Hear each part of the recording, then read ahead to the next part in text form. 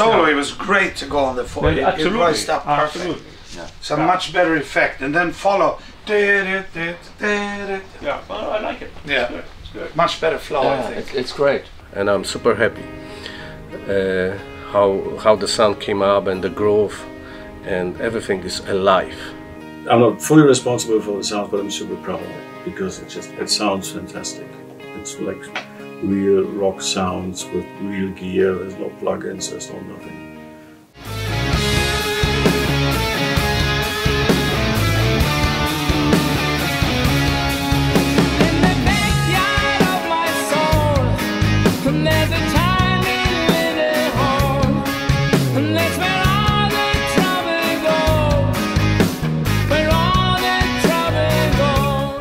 When I started, I thought about all those years and all the places we played, you know, and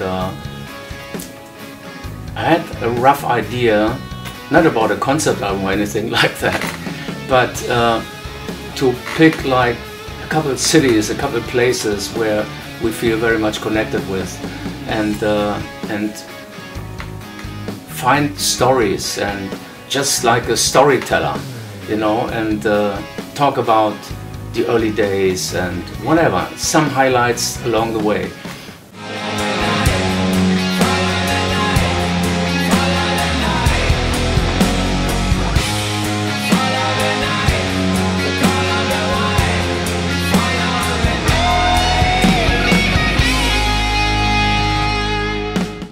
Well, yeah, we can get this one today, that's no problem. It's a great feeling on this album that you have that live feeling. It's not very often people record this way because it takes a long time and it's very complicated actually, but I really prefer playing it this way.